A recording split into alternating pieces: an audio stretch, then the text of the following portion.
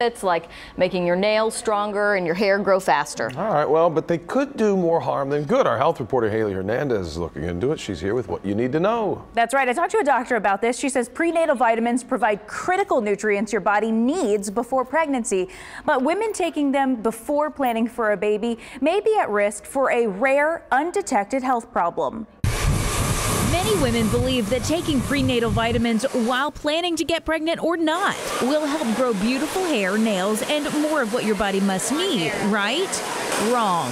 It's a little bit of a misconception and may not make that much of a difference. In fact, take vitamin A, for example, which tends to be higher in prenatal vitamins. Taking too much of this in extreme cases could lead to liver damage. Prenatal vitamins or any other vitamin supplement, actually, you kind of want to look at how much of each vitamin is in each one. Another risk of taking prenatal vitamins is that it can mask a B12 deficiency. According to the National Institutes of Health, folic acid can hide symptoms of a type of anemia that leads to neurological disorders, which means people who don't know they have it and consume too much folic acid may never get a diagnosis, and that could allow the disease to progress without treatment.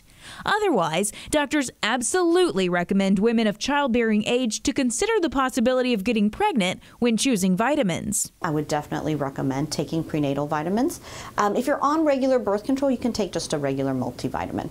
She says she looks for calcium and iron in women's vitamins, which tend to be higher in regular vitamins. And if you're trying to conceive, aim for about 400 micrograms of folic acid or more, which is what you find in prenatal vitamins.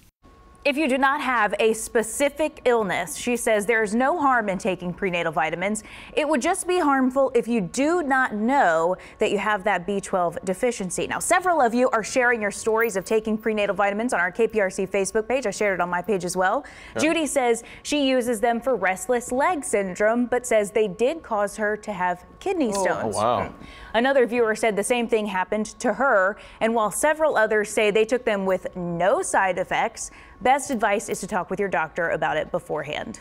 Talk to them about everything. I mean, people forget to mention prescriptions. Yes. They want prescriptions and non-prescriptions disclosed at your doctor's. Yeah, that's good information, because I always feel like, well, if it's this good for you when you're carrying a baby, yep, just keep taking it. It should be, right? I actually talked to guys who said they did this too, because they just want the extra of whatever the prenatal vitamins have, when it specifically has extra folic acid, extra iron, things like that you need when you're planning for a baby. All right, thanks a lot, Haley. Thanks, guys. Yeah, and today we're talking about heat, folks. So it is going to be another hot day. We're looking at a pretty hot weekend, but we're going to start to see some slight improvements. We have a front on the way. So there's a live look downtown. We have partly cloudy skies.